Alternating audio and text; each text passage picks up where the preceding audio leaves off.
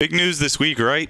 Uniform unveiling. The uniforms are back. The colors are back. Most importantly, the colors, the bright, bright yellow and the bright, bright blue. Brighter even, I think, than what the bright blue and bright yellow was in the 80s or the 90s or the 70s. I think this harkens back to the 90s more than any of the really successful decades of the 70s or 80s. But either way, the excitement was palpable. Everyone was over the moon about these new old uniforms that Pitt rolled out this week, the retro uniforms.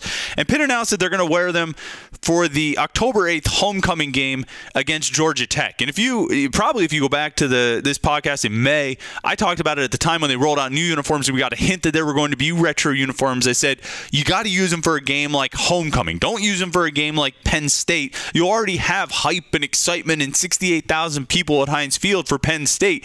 Use it for a game where you can actually make something out of the hype and excitement for the uniforms. And that's what they did for the homecoming game, because the past few years, Pitt has not done well drawing for homecoming, or at least not as well as you would hope or expect to do for homecoming. And that's what Pitt did. They said, we're going to roll these out for the homecoming game. And I think they're going to get an attendance boost out of it. But then the next thing people said is let's wear them for every game. And apparently the players are going to have that option for the 3 remaining home games. They can vote for this uniform combination. And I initially said, yeah, that would, if that's what the players want to do, let them do it. But, it kind of occurred to me that I'd almost like to see these uniforms remain something kind of special. You don't want to make too much out of any one specific game each year, but maybe keep them to just a game or two each season. Maybe let the players say, okay, this week you've got the option to vote for these uniforms. And you know what? I wouldn't be surprised if even after the Georgia Tech game, the players kind of look at it and say, well, we'd like to mix and match with these combinations, because as much as the players like